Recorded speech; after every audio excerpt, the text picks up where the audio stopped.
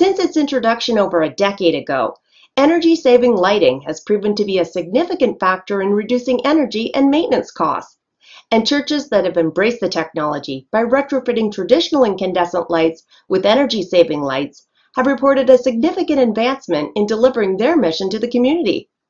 Retrofitting fixtures from standard incandescent bulbs with energy-saving lighting such as LED and CFL produces much less heat, further helping to reduce energy costs while lightening the HVAC load.